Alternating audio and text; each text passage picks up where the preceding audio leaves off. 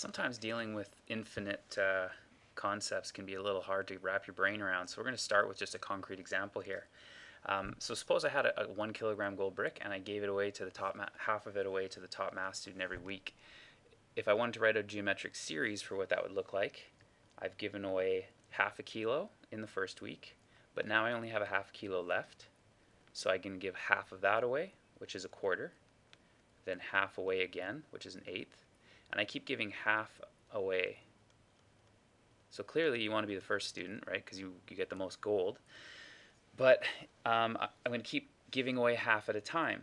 And if we ignore the physical side of this problem, which is, we're eventually going to split atoms, and you ask, will I ever run out of gold?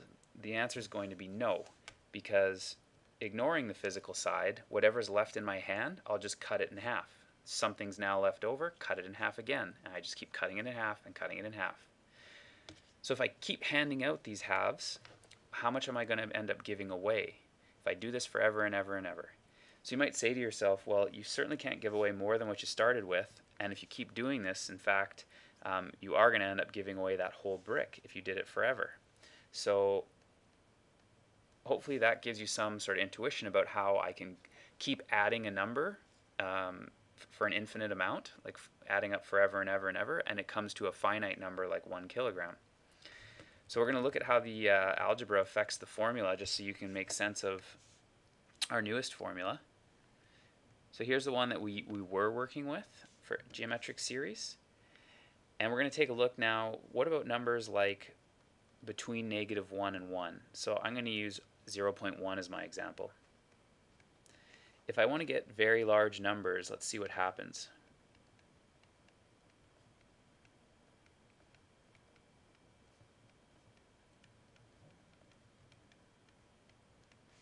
And let's just say this time that I went, we'll pick some giant number.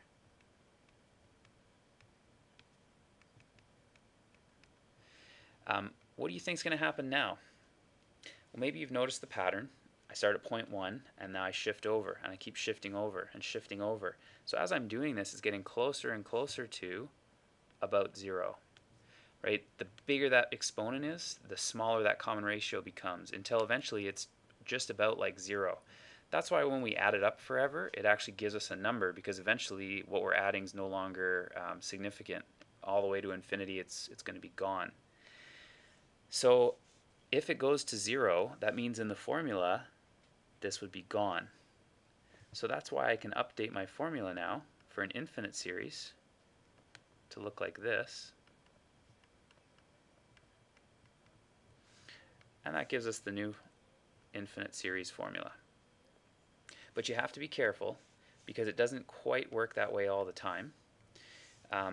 For example, if the common ratio is too big, and I was to change this situation and say I'm going to give away 1 kilogram of gold in the first week, 2 kilograms in the next, 4, then 8 kilograms, and I kept giving away double the gold, this time my common ratio is 2. And you should say to yourself, if you did this forever, Mr. Joyce, you'd be broke in a hurry, because it's getting so big that there's going to be a massive amount of gold, right? I mean, by the time I get up, I probably would have to, I'm sure I would be broke long before. I'd be broke somewhere in here.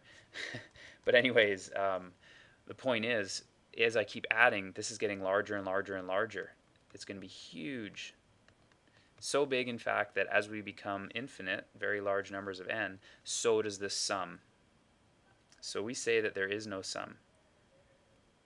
It does not converge, meaning there is no number that it adds up to. It's infinite. Okay. Sorry, I'll call that no finite sum. Now the reason you have to be careful about it, to recognize that if r is for very large numbers, like if it's, oops, there's a typo there, that should be greater than or equal and less than or equal. The reason that you have to be careful is if you were to just blindly plug this into our new formula, here the common ratio is 2,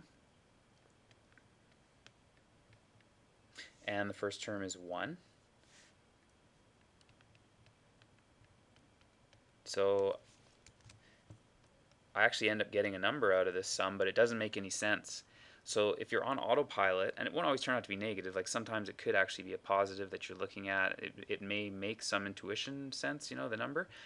It may not be outrageously wrong like this one, but the point is the formula is still going to work. It's just that the formula is not correct. So this formula only works when you're in this range here. Okay, so make sure that you have that in your notes, that this has to be true or that sum formula does not work. So if we wanted to verify the gold brick, the first term was a half. That's what I gave away in the first week. And the common ratio is a half each time.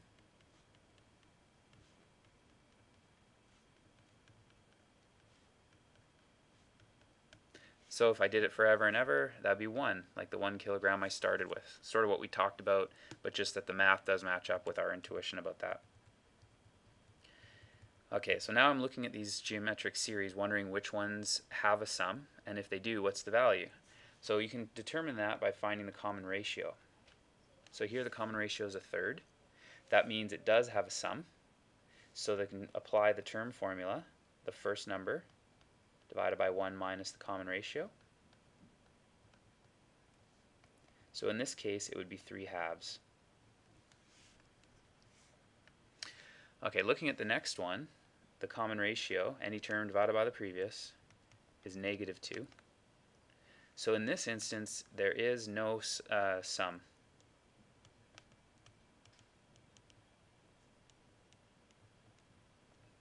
Okay, so we don't need to apply the formula, we just state it. And then finally, in the last example, so any term divided by the previous, common ratio is negative 1/3. This is going to be fine.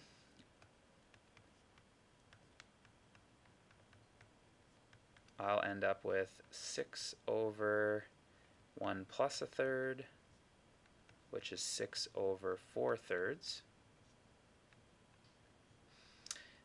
or 18 over 4, 9 over 2. Okay. If it's possible, try to answer as a fraction for your work in this unit. If your calculator gave you 4.5, that's not incorrect, but the fractions are generally how you're going to see it as well in your textbook. So you may have a button that looks like this, something, you know, fraction to decimal. Let me know, I'll try and help you find it if you don't know exactly which one you need to convert between fractions and decimals. Okay, so aside from recognizing when it has a sum and being able to find it, you may have to rearrange the formula. So this time, if I look at the pieces, it tells me the sum of the infinite series is 63, and the first term is 21, and I want to find the common ratio. So I'm just going to substitute in those values.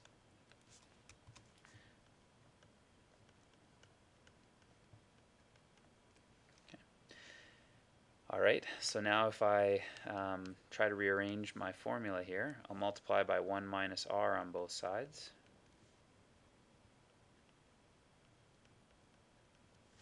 Then I'll have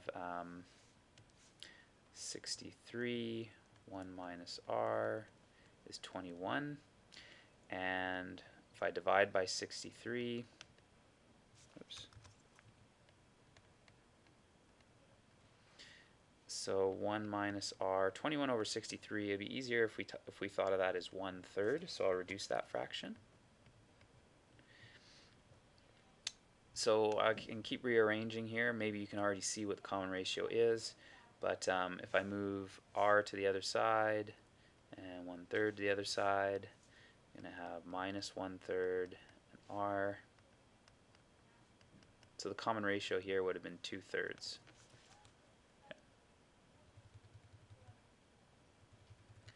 Okay, so again, we're going to rearrange the formula. Pen is sticking a bit. There we go.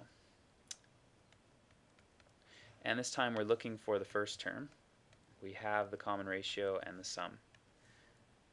So 24 out of 7 is the first term divided by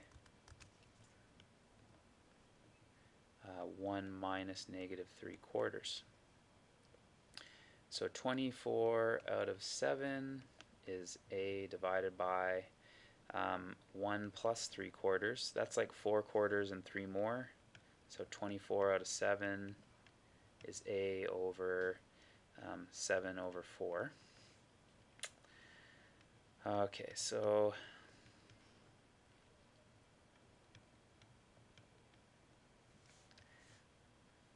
dividing by 7 on both sides, so I don't need them there.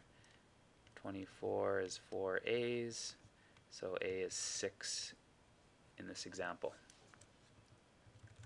Okay, so here's something I've done this several times, many times over the years, and it always kind of makes me feel strange. You'll see what happens when we do this, but if I was to take the number 0.99999 going on and on and on forever and apply what we just learned, I could think of that as 0.9 plus 0.09 plus 0.009 and just keep moving the placeholder over until I added up the same number I started with. So that would give us an infinite geometric sequence, an infinite geometric series where the first term is 0.9 and the common ratio is 0.1. So if I wanted to know then, what does this add up to? That sum is 0.9 over 1 minus 0.1,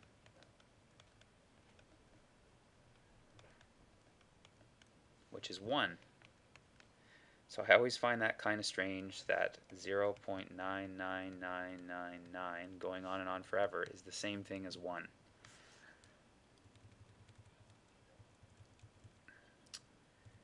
Okay, so we'll work with some clues then and see what we can do to find an infinite sum. In this one, if I know that the first term is 81, oh, this pen is just brutal, and the third term is 1, I need to find an infinite sum. So what I'm missing is I don't know the common ratio. But I can use the information to figure that out. Term n is arn minus 1. So if I'm looking at term 3, that's ar squared. I know that term 3 is 1. I know the first term is 81. So now I can solve this for the common ratio. So that means r is plus or minus 1 over, maybe I'll do the square root just so you can see where I got it from.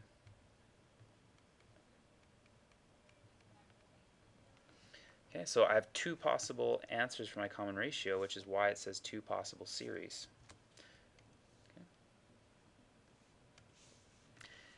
All right, so now I can use the formula. So for the first one, the first term is 81 over 1 minus 1 over 9.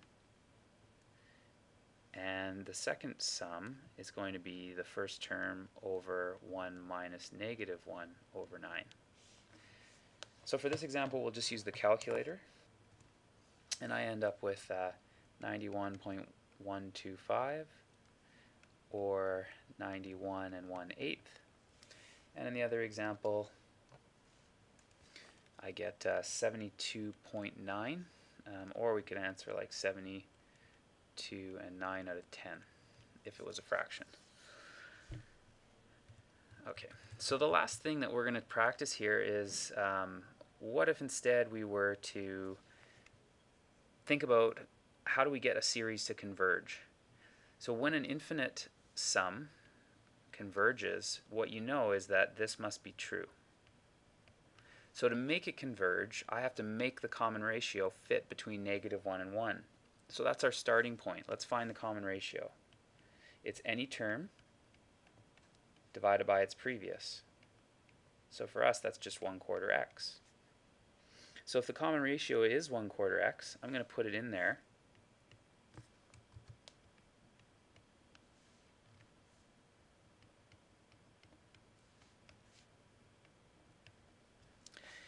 And I'd rather not have a 1/4 in my problem. I'm going to multiply everybody by 4 so that I have it just in terms of x. And that's going to give me that negative 4 is less than x is less than 4. So what that means then is provided that this is true, then I know that my common ratio will be between negative 1 and 1. So that'll satisfy the conditions provided that x is non-zero, because then of course you would just have 0, or sorry, you'd have 1, 0, 0, 0, and so on. So we don't want to do that. But as long as x was non-zero and it's between -4 and 4, whatever value you use, this will converge.